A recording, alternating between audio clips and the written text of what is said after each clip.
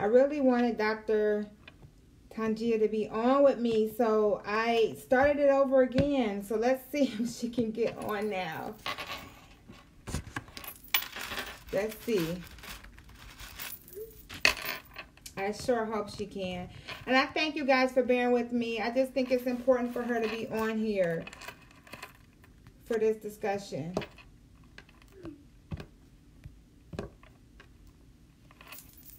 Okay, let's see. It doesn't say I have viewers yet.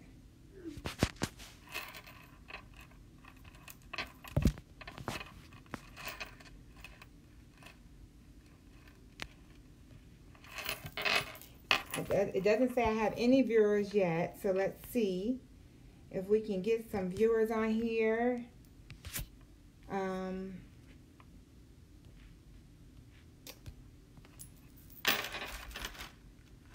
Yes, it's definitely Minority Mental Health Month. Hello, hello. We're trying to get Dr. Coleman out here.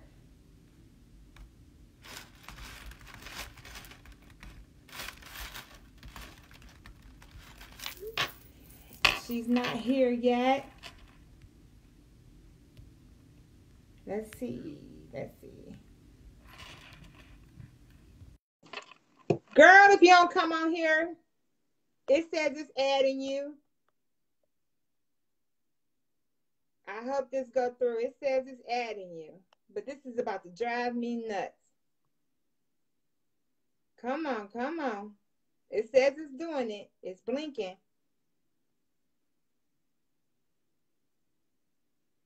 I'm waiting. Hello, everyone. If you're here in honor of Minority Mental Health Awareness Month, where we're talking about HR perspectives on mental health with our special guest, my co-host. I'm adding her right now, but it's taking a little longer than I thought to get her, to bring her on here. Hello, hello.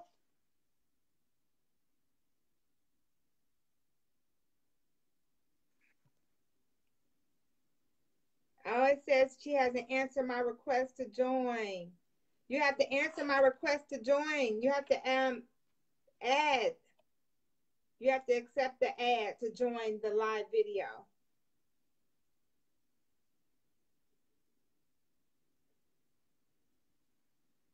We're going to get her on here if possible.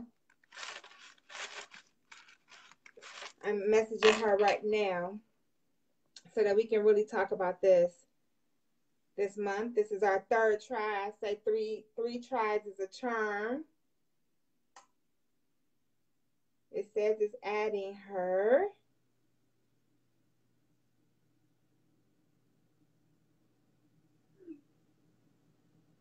It's not saying it.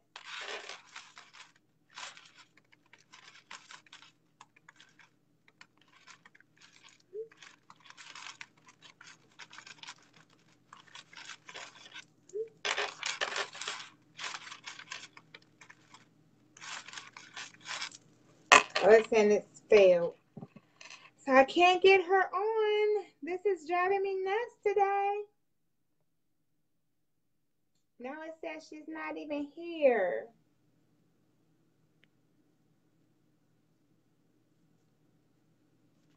So I don't know what else to do. I'm gonna try this again.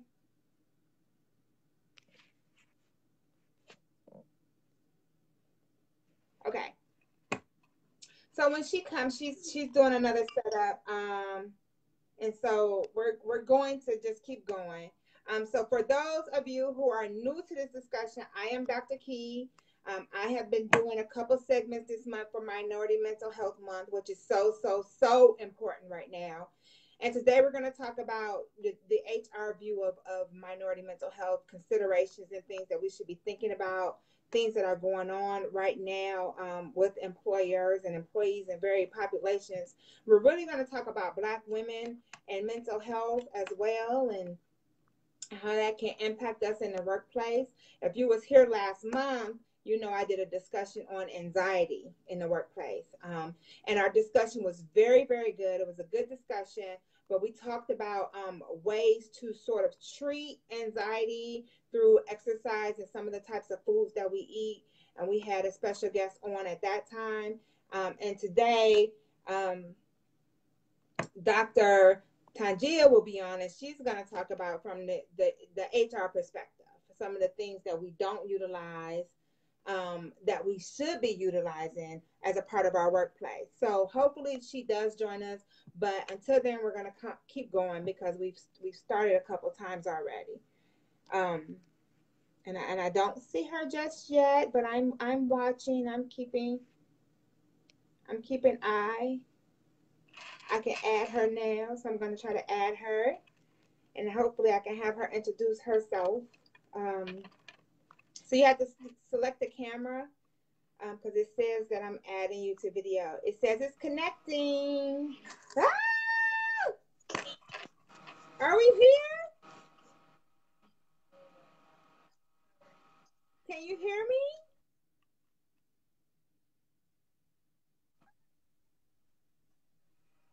Seems like we have a little bit of a slow connection. Can you hear? We do see you.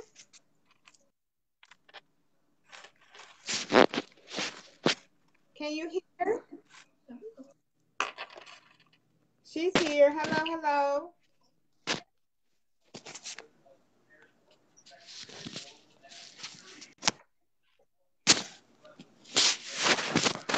Hello. We had a little bit of Can you hear me? issues with technology, but we can hear you. Can you hear me? Can you hear Can you me? hear me? Yes. Yes. Can you hear us?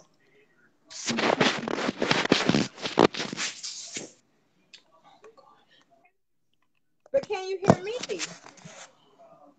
I need you to hear me. I can hear you. You can? Yes. I hear you and I see you. Can you hear me? Yes. Yes. Oh, good. Welcome, You can hear and welcome. see me? Yes. Oh, good. Yes. Can you introduce yourself? I can hear you. Good. Well, can you introduce yourself? Hello, everyone. Can you introduce yourself? Did you hear that? Hi, my name is Dr. Tanja Coleman, and I am an organization culture expert, and I've worked for Fortune 100 companies as well as nonprofits and startups.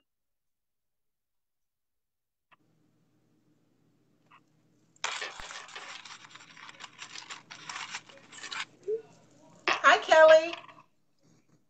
Okay. Hi, Tracy M. See, King. How some of are your you? people.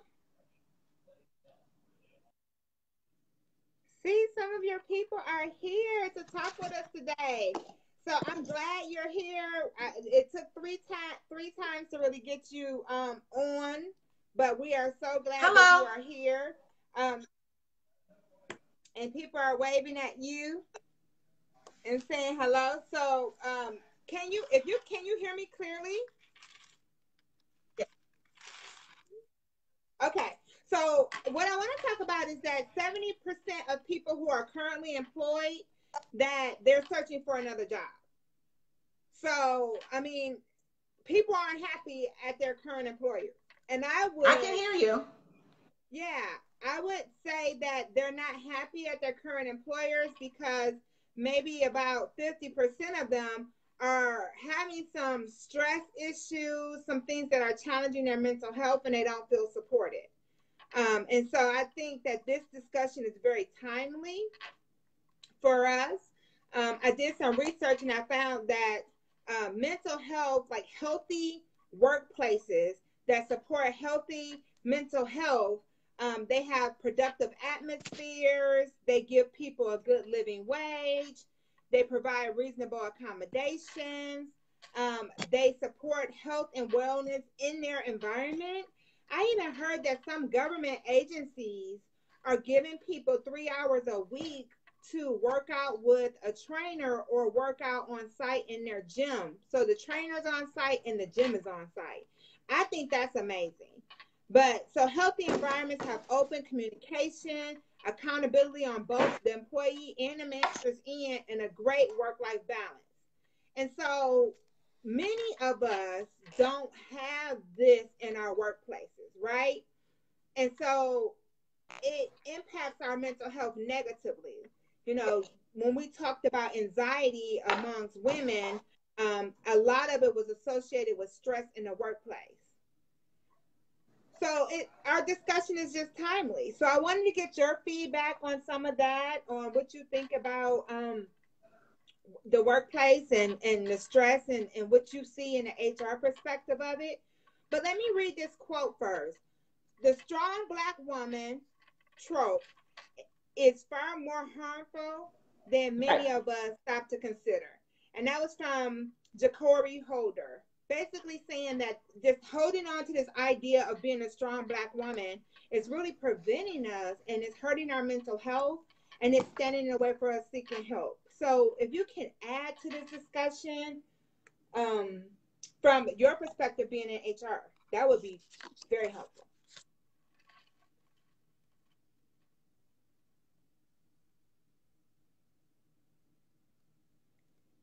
It might be a little bit of a delay.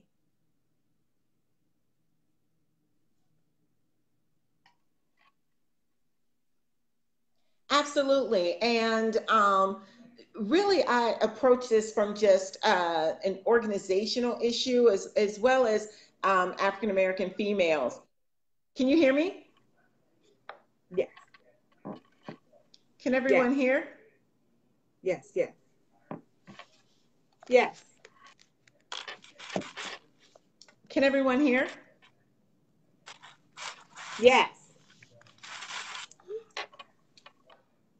Dr. Key, can you hear me? yes.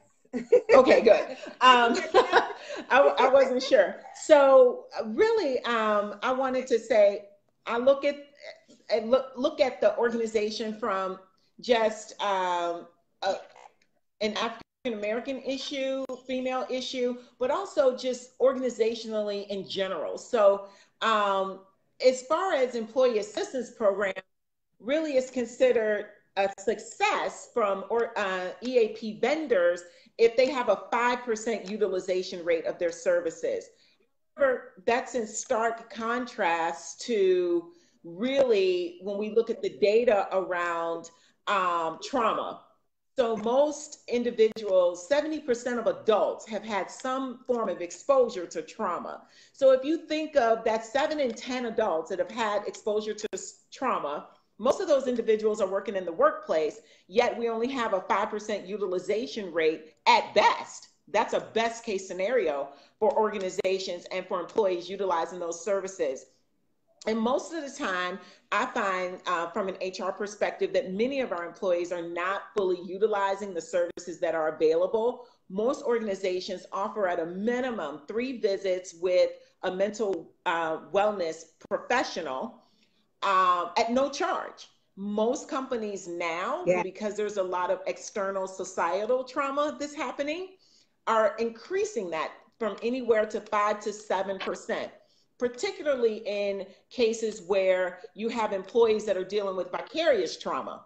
So they're dealing with other folks' trauma and carrying that baggage with them. So they absolutely need additional care and the opportunity to unload some of that emotional baggage. So what we Mm-hmm. see in the workplace really is a byproduct of all of our childhood trauma, right? And all of the experiences that we've had as children, along with domestic violence. So oftentimes we see that in the workplace as well.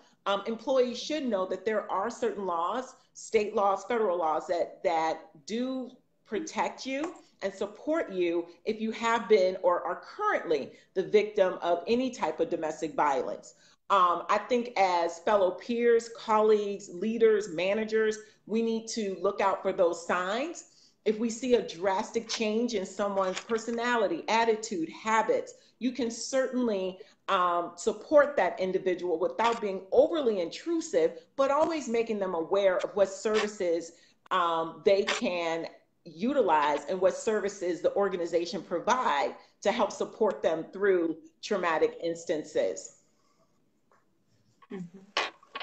Yes, I agree. And I want to dig into like why people don't utilize EAP. And first, I'm going to start with Black culture perspective. Statistically, we know that Black Also, people don't when seek we help. think of workplace culture, there's a lot we can. Mhm,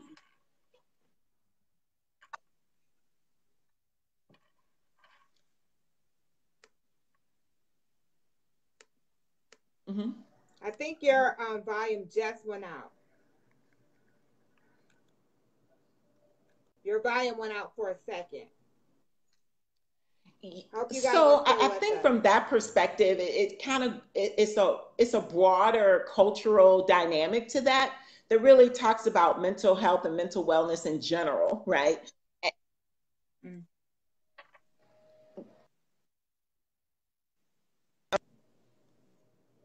Okay, yes. So there is across, if we're referencing specifically African American culture and why individuals don't use EAP programs and mental wellness programs as much as they should, in, culturally there's a stigma towards that. And I think also, you know, as African American women, we are always kind of taught and raised to be very strong, to be very independent, not to rely on anyone, not to have to depend on anyone. And also, there is a culture of confidentiality. You keep your business to Yes. yourself. You don't discuss it with Mm-hmm. external sources, whether they're professional or non professional. You really hold on to a Mm-hmm. lot of trauma, a lot of things that are happening with you that other people could absolutely provide you guidance, provide you support, and just listening and understanding, being empathetic, giving you resources. But in the African American community, it's highly thought that you keep information to yourself and you don't seek outside help because that is a sign of weakness and it's a Yes. sign that you can't manage your life. And so Yes. until that stigma starts to diminish and go away, which I do think little by little that rock is being chipped away at, because I do feel like more people are reaching Mhm. out for professional help and getting that support that they need. And one of my previous leaders said everyone should be seeking some type of mental health wellness, whether you feel like you Mhm. need it or not.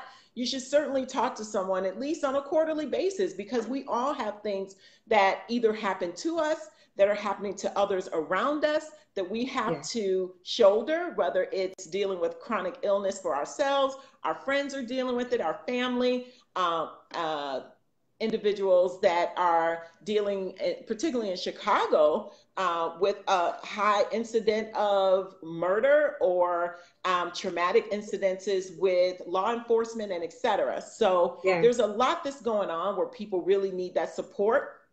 And from an HR perspective, it all comes into the workplace and it All of, manifests itself in different ways.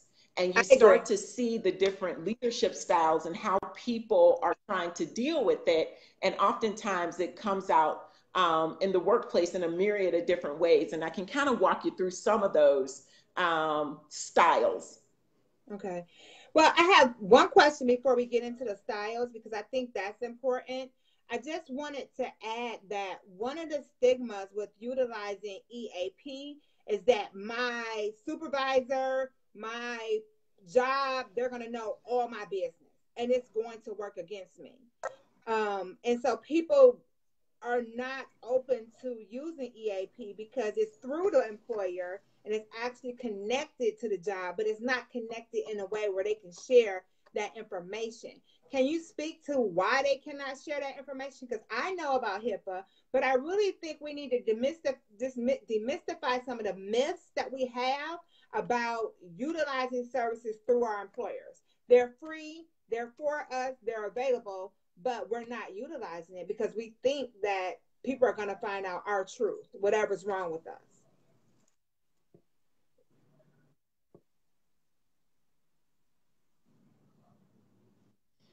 Okay, I couldn't really hear your question. So I heard something about therapy. Right.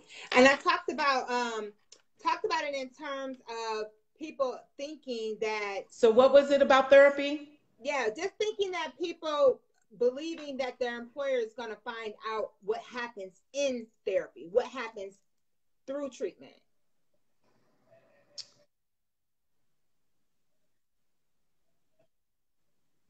So talking about HIPAA and how HIPAA prevents. So are you asking are you asking about employees that utilize EAP and feel like their employers might find out the information about it? Yes. Yes. We have a delay, so I think the delay is preventing you from hearing me. But yes. Okay, so just how EAP programs work and the confidentiality around it is they do not divulge any personal information on any particular employee or give out any data points relative to why that employee called, or what any specifics or detail around that employee's conversation and who they spoke to. So it is important to know that piece, and perhaps that is one of the reasons why utilization tends to be lower amongst employees, because they do feel like there might be a breach of their confidentiality. It's absolutely not. I can say from an HR perspective, what data is aggregated and provided to us is really just a utilization rate. So what percentage of employees are actually using the program? They don't get into specifics of if someone called for mental health wellness, if someone called for financial guidance and information. They really, if you call that 800 EAP number, they are really tallying how many employees have called that number. They don't calculate who, they don't try to determine who it is or determine what the person in particular was calling for. They're really just saying, okay, your EAP hotline number was utilized X percent or X amount of times, but not any detailed data as to why you called. Good. That is great. Great. We needed to share that because people really think that their boss is going to know all their business. So thank you for sharing that. So can you talk to us about leadership styles then that may impact mental health in the workplace? I hope hopefully you can hear me. Leadership styles. We have this delay, so it takes a minute.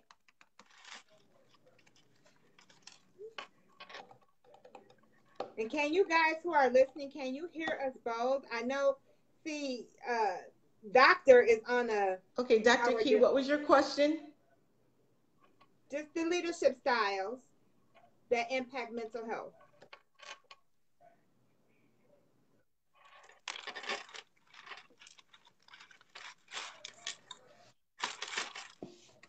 I don't think she can hear me. We're about an hour difference, and I think that's sort of impacting our communication. No, I can't. What was your question again? You're kind of going in and out.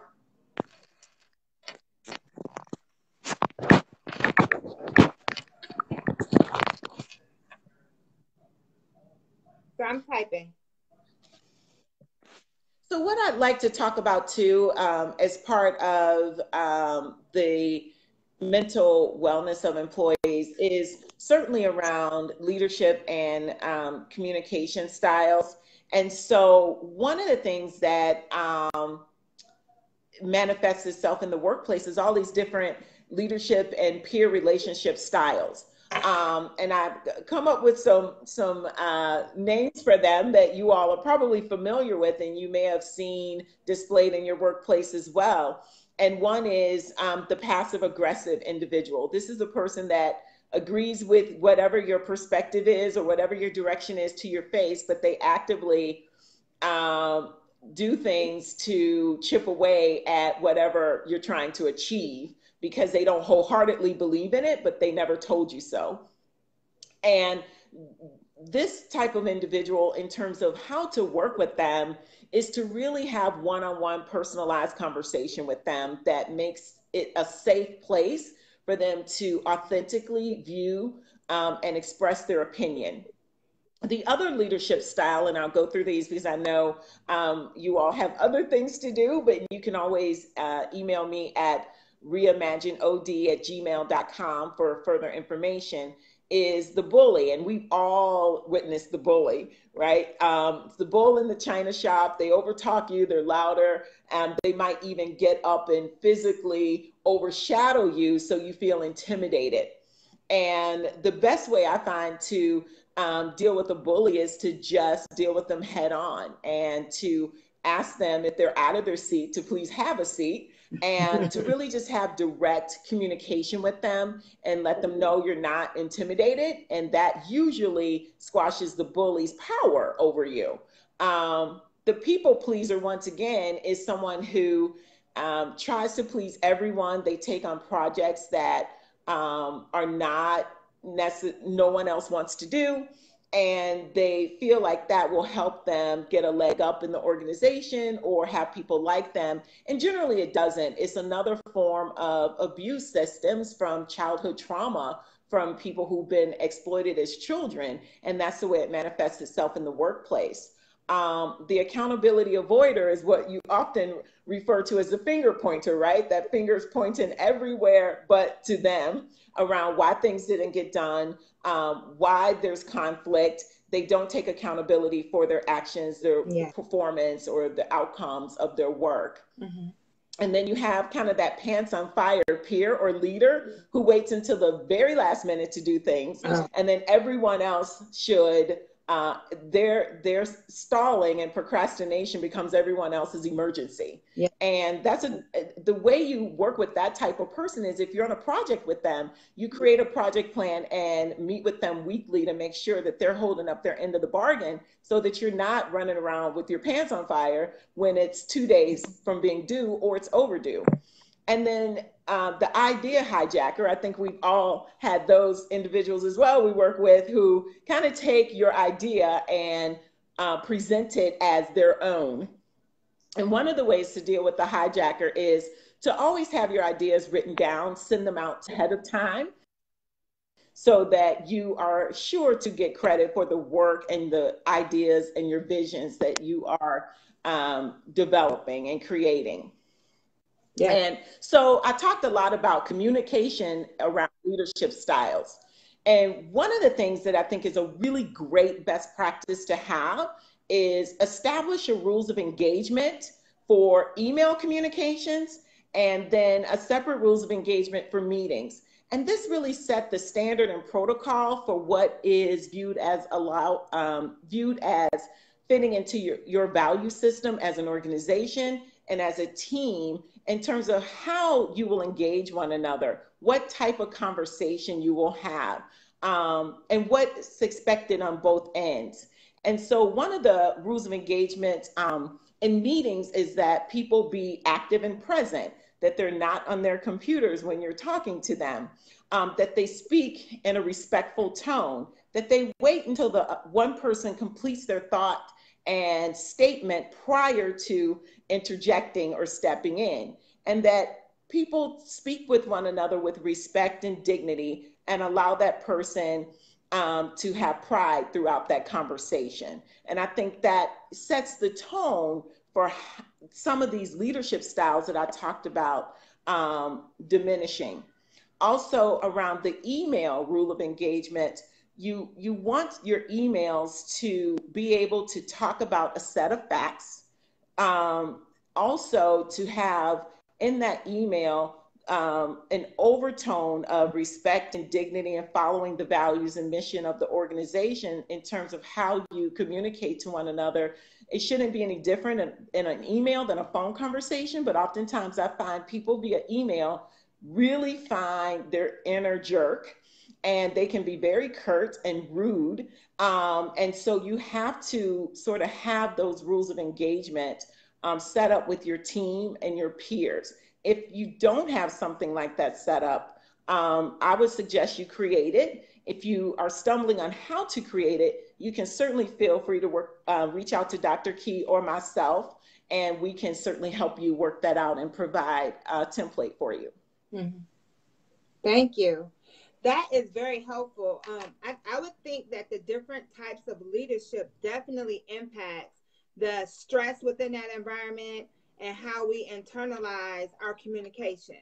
I've heard people, get stressed out over email and really sort of are paranoid by the email. And it causes that anxiety and stuff because of the communication style. So I think this is so important. So thank you for explaining the different communication styles. I think all of us know some bullies. All of us know some individuals who wait till the last minute to do things, and we're supposed to be collaborating together. And so how to manage and how to work with them is important. But one thing that you said was the rules of engagement, in which we need to establish. But how does an employee take on a role of how to establish rules of engagements for communication within themselves when they're the employee and not, the director or the person or the supervisor or the person is in charge? They're on the receiving end of maybe a bully who communicates very direct, or maybe a person who refuses to meet with them. How can they sort of change the tone to have a more positive conversation? And I really hope you can hear me. Hope everyone can hear me. We do have a delay.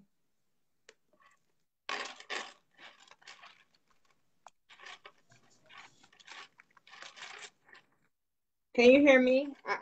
We have a delay, so I'm going to make sure that she can hear my question.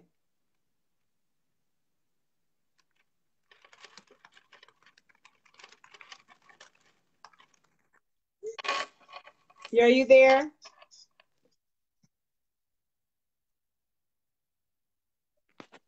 Can you hear me?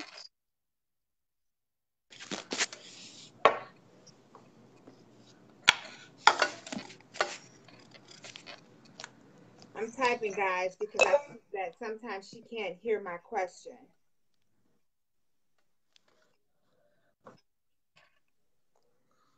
You can hear me? I'm glad it's informative. Thank you. We have a little bit of delay, and I know she's an hour behind me. I'm in a hotel, so that may be contributing to the delay as well.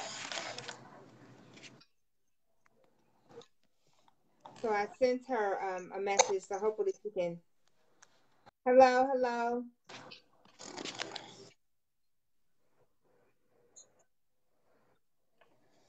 So I don't think she hears me.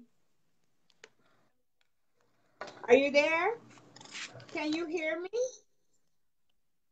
Hi, I can hear you now. Oh, it went out for a minute.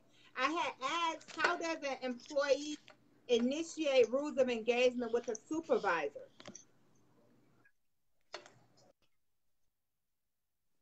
And I typed it at the bottom of your screen. You should be able to see it. You hear me when I say hello, but you don't hear me when I ask the Yes, I can hear question. you.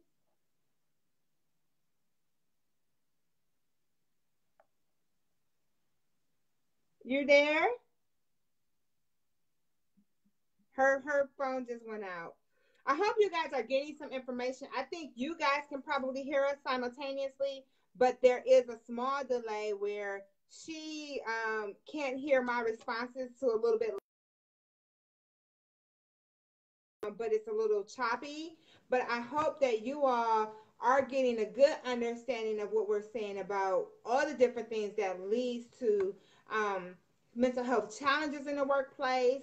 But I think one of the most important things, besides talking about ways of communication and leadership, one of the most important things to really discuss is the fact that we should be utilizing EAP just like we utilize tuition assistance, um, conference travel, all of these things that we utilize in our workplace.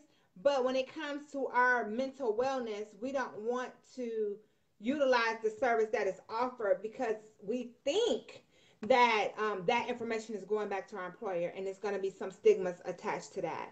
And actually, that service is a free service. EAP is free. Many employers have anywhere between 3 and 7, just 3 and 7. Just to recap what she said, 3 and 7 sessions for free, for absolutely for free.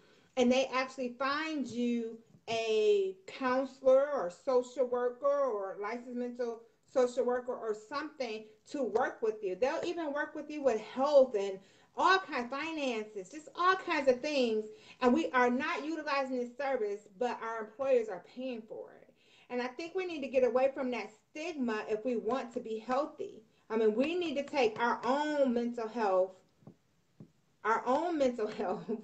take control of it, okay?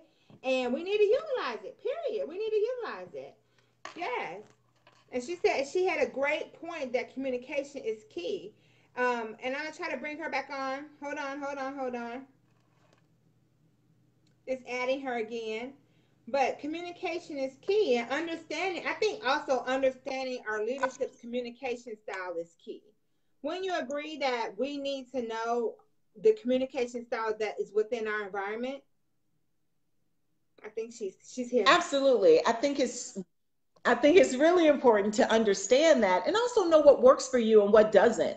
There are just certain work cultures that tend to be more aggressive in nature, that tends to be more service oriented in nature, that seems to be more collaborative or work independently.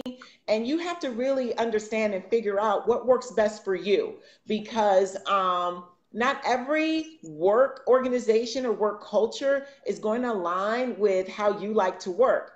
Now, with that said, oftentimes we're in a situation where we are comfortable. We have a certain leader. Our culture is what we expect it to be. And all of a sudden, your leader changes, right? Your leader gets promoted. Your leader decides to leave the organization. And you have to coalesce to an entirely new style. And Yep. one of the best ways to do that when you're initially engaging with a new leader is to really find out what their management style is like. How do they like to receive communication? How frequently? And then what you can do to help make the relationship a positive working one. And I always say, for individuals who are thinking of joining organizations, it's really imperative that you ask about the workplace culture.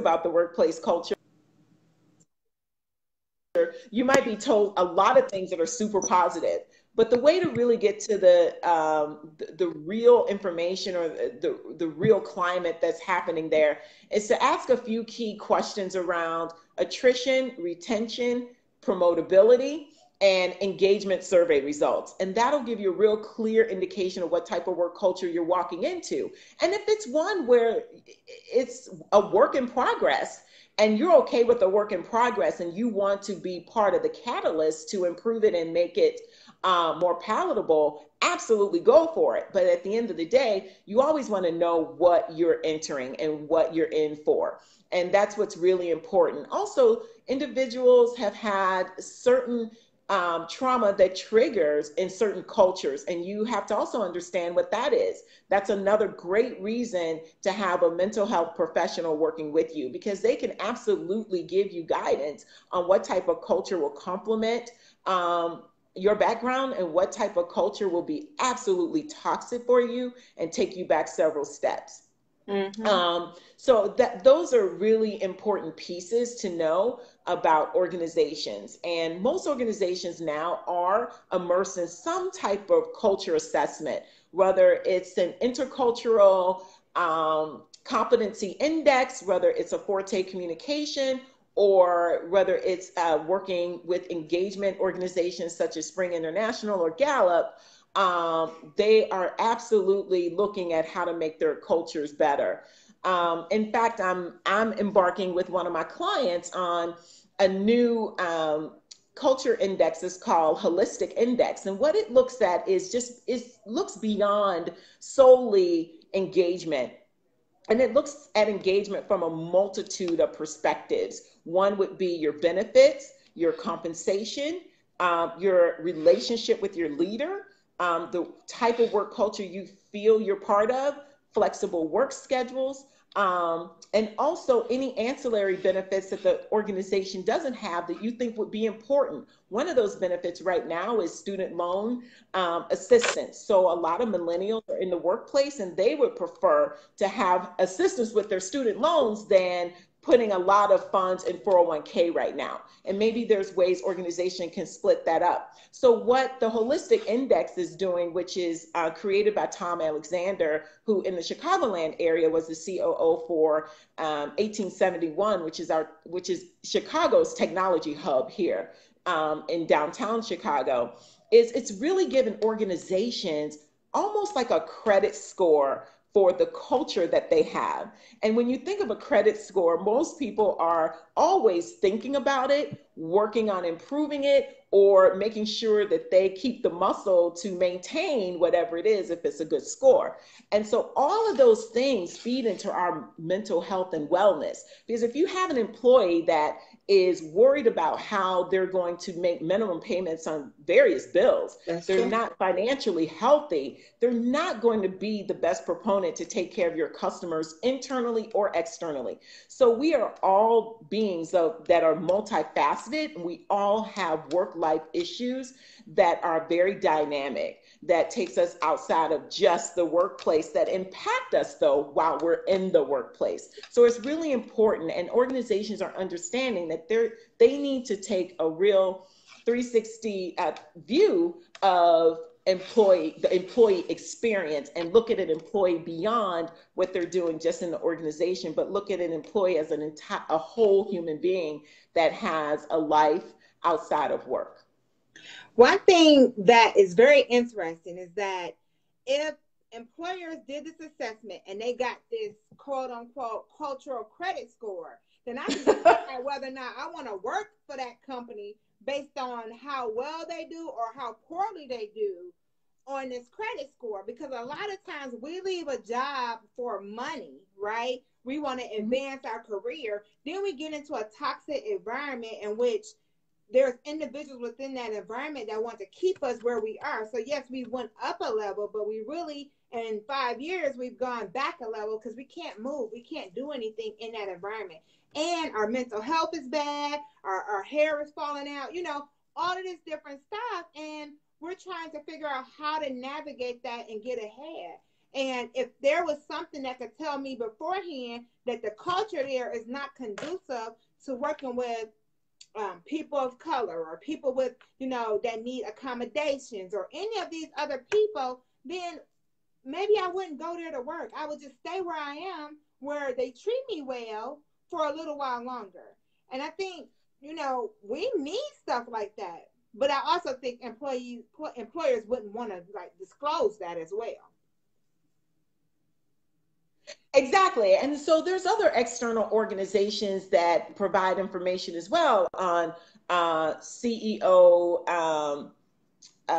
how much employees are in line with the CEO, and the CEO sets the vision for the company. So if there's no alignment there, usually it's systemic of a larger problem. And so when you look at an organization like Glassdoor, and they give kind of those scores around employee satisfaction, would they recommend their friends go work there? Are they aligned with the CEO? And it actually gives real stats and real salaries that people tabulate into there. That's another way too to kind of do some research on organizations. But what I will say is about organizations that are struggling, because I've worked for several that are struggling, is that if you are part of an organization that is struggling culturally, one of the things you want to look for is how the leadership is managing through that.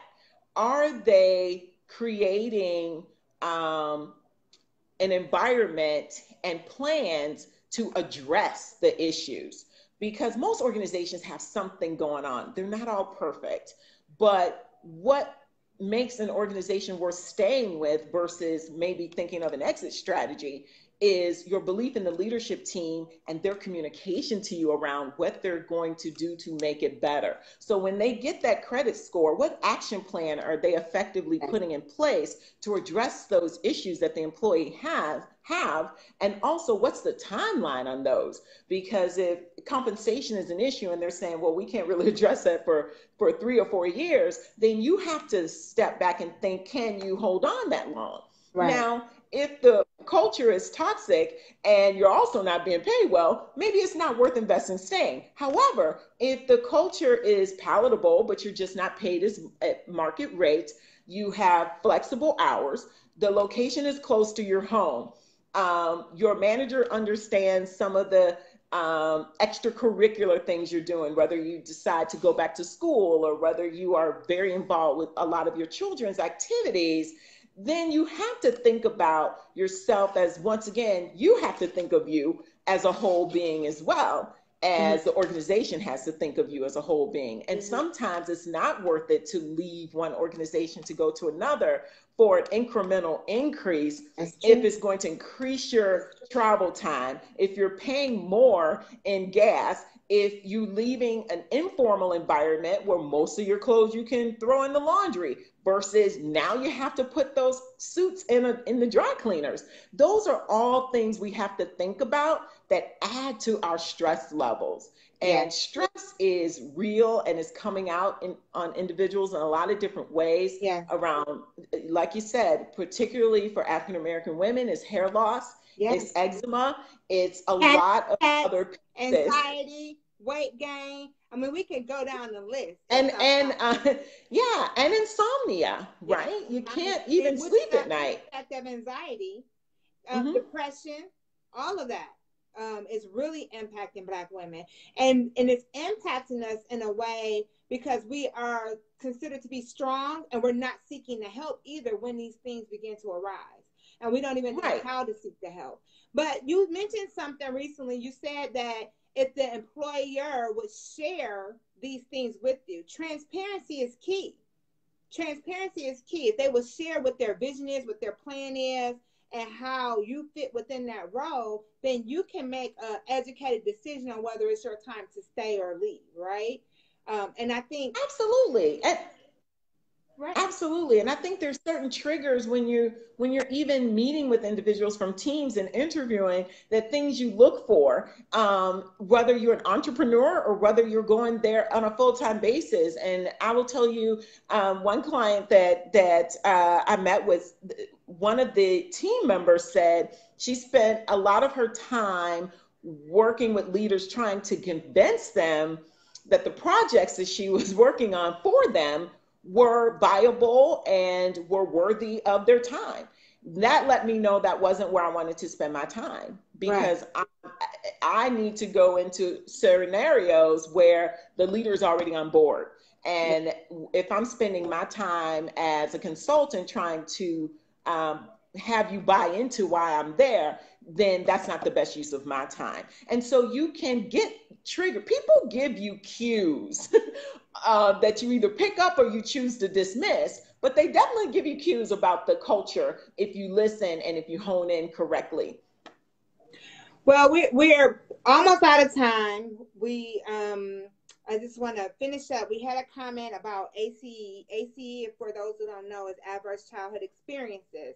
And it's not just affecting families in Chicago. I'm from Detroit, where it's affecting people. It's affecting our nation right now. Vicariously, it's affecting our nation because we just saw children be separated from their parents at the border. So I think that all of this stress with the government and stuff is coming into the workplace.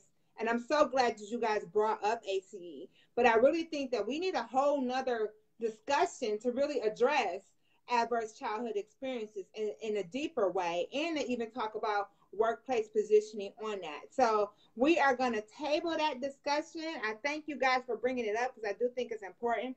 I hope you guys got some information. It looks like our clarity and everything cleared up all of a sudden. Oh, it's great. Did anyone have any more questions you want to type into us before 8 o'clock? Yeah, because right now, and it's 9 o'clock Eastern Standard Time. For those on the Eastern Standard Coast, it's 9 o'clock. But if you have any questions, feel free to type them. If it's something that we won't address today, we have some good news to tell you that we will be around. We will continue to be able to address these issues and have these type of discussions, because we are launching. You want to tell them where we're launching? Yeah, you can go ahead. We are launching our new podcast. It's called The Total Knockout. It'll be available this fall. And so we are going to continue discussing these type of issues that affect our nation, our community, our people. And so we're going to dig deeper into this. So if you have specific topics that you want to talk And about, and for those that are wondering what total knockout really means, is Dr. Tanja and Dr. Key, and so we're TKO. And I did see a question about what do we do if we have a bully at work. One of the things I find, if you have a bully at work, once again, it's different levels to it. So if the bully is your manager, there's a certain way to address it. If the bully is a peer, there's a certain way to address it. I think either way, because I think the bully personality is the same, whether they're leading or peers. However, there's a difference in political landscape and the impact that they can have on your career if it's your manager versus your peer. yes. So if it's a manager, what I always try to do with managers that are bullies is usually they are trying to bully you about one or two specific things. So one of the best ways to address that is to always have an action plan. You have one-on-one meetings with them weekly or bi-weekly. Prior to those meetings, create an agenda around what you are going to discuss. After the meeting, have a level set around what was actually discussed and send that in a memo format. Because what that does is it diffuses the bully from creating a story that's not there. Yeah. And it also puts you in a position of having your stuff together, right? And being able to say, this is what I discussed, this is what we agreed upon, this is our working contract, so to speak. Yeah, and it gives accountability to both parties. Absolutely, absolutely, absolutely. If the bully is your peer, I think there's some different avenues you can take as well. I'm just very transparent. So I'm the type of person who will just pull you aside, have a one-on-one conversation, diffuse the conversation by taking out emotion, sticking to facts. Facts include date, time, incident, right? Take the feelings and emotion out, stick to the facts, and have the conversation and diffuse the bully. I think one of the things that fuels a bully's fire is to see you cry. So whenever I see a person cry in a meeting with a bully, I'm just like, it's gonna get worse now. Because now they know your trigger. Yeah. And now they know they can get a reaction out of you that's going to make them feel really good. Yeah. So whatever you do, clench your fists together, cross your fingers under your thighs, whatever it takes. Do not cry in front of a bully because it just makes them worse. They feel empowered. Do the church finger and say, hold on a minute, step on out the room.